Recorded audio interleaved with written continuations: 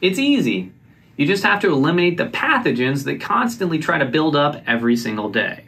How you do this is through a step-by-step processing, starting with tongue cleaning, because most of the bacterial mass actually originates from the back of the tongue. So after you can clean your tongue off very, very well here, next comes flossing.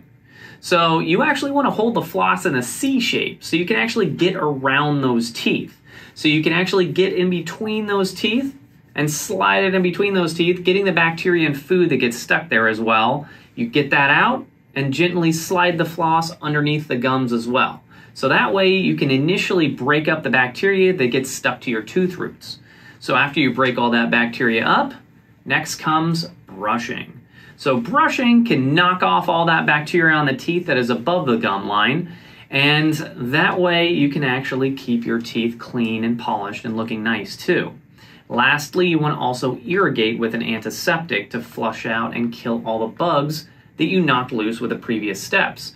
We like to use a water pick, or in this case, a water pick sonic fusion. This works very, very well because it can actually deliver the antiseptic slightly underneath the gums, and it also rinses things off as well.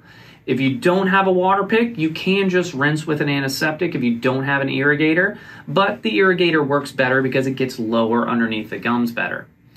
But if you do have deep pockets from bone loss and active gum disease, then there is no way to actually get rid of the bacteria entirely on your own. Because they get up underneath the gums, you just can't get that deep underneath there. So that's in those cases where we would recommend laser treatment like LANAP to disinfect those gum pockets around your teeth and try to rebuild the bone. So if you think you do have any gum disease, I recommend definitely calling, trying to get in, and then we can see you and try to take care of that for you. But if not, definitely do this procedure, this protocol here, because that'll get rid of a vast majority of the bacteria that grow around your teeth.